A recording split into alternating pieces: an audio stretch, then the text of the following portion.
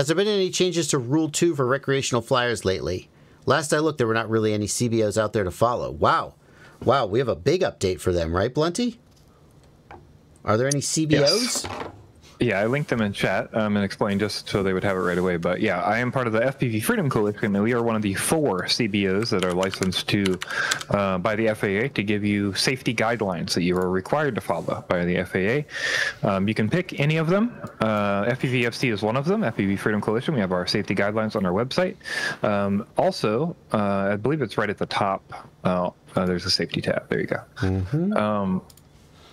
Also, there is the AMA has one, STEM plus C has one, and the Flight Test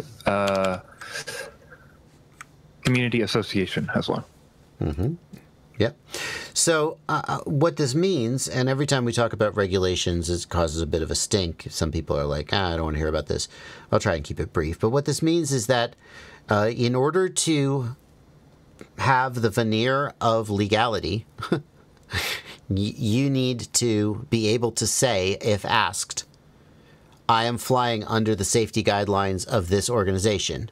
And it has to be one of the organizations Blunty linked, which have been accepted as CBOs by the FAA. So, if someone were to say to me, what CBO's safety guidelines do you fly under, Bardwell? I would say I fly under the safety guidelines of the FPV Freedom Coalition. And that would mean that as far as anybody knows, I follow all these rules when I fly. And people are like, well, I don't want to follow those rules. Hey, if you're from the FAA, turn off the live stream. Does anyone know whether you're actually following the rules? I don't know. Did you make a video of you blatantly not following the rules and then post it to the internet? Well, that was dumb. Don't do that. Okay. I'll just add that because of the way Rule 2 is written, the safety guidelines basically are adopted as law. It's a way for them to make rules without making rules. So you will find that when you review all 4 of the safety guidelines, the FPV Freedom Coalition has the least lax safety guidelines that we were possibly able to do. We went back and forth with the FAA for a long time to make sure that we could get as many exceptions as possible in there. Believe me, anything in there that is limiting to you, that is not in the rule already, is because we were forced to by the FAA. So yeah, we did the best we could to get you the least rules possible.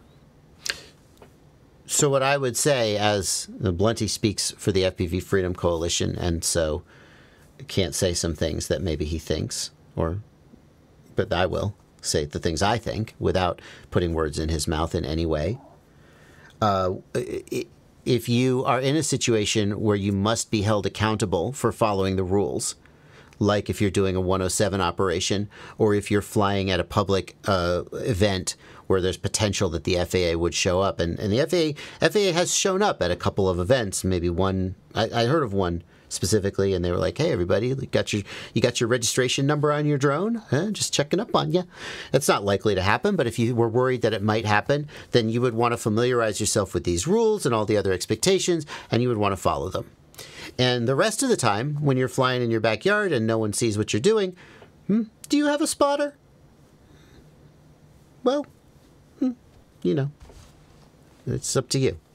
I feel like that's a realistic take that I think a lot of people can appreciate. Go ahead, Blunty. There was also one other question in chat. Dave S. says, is trust another one? No, trust is a separate rule on the recreational rules. Trust is there's a bunch of people who can distribute the trust test. You go take it at one of their websites and you get a certificate for trust, but that is a separate requirement from picking a CBO and knowing that CBO's rules. Yep.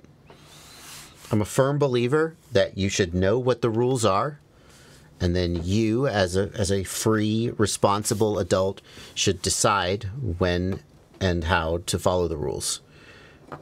I like to say that when I go on a long road trip, I set my cruise control 8 miles above the speed limit, because I think that's how fast is safe for me to drive, and I think that's balances my priority of getting there quickly while still not getting a speeding ticket. If I thought I could set it 12 miles over and not get a speeding ticket, I might do that. That's just a decision I'm making, and someday if I get a speeding ticket, I will accept that consequence. Likewise, someday I might decide that it's the right thing to do to fly without a spotter. And I might decide that that risk was acceptable and that the safety and so forth was all balanced out. And every person sort of makes those decisions for themselves. That's what I would say. 661 FPV also asked, do you need trust for sub 250? Yes, you also need to pick a CBO for sub 250. The only thing that sub 250 exempts you from is registration. And by proxy of registration, it restricts you, it removes remote ID, but that's because you don't have to register. Yep.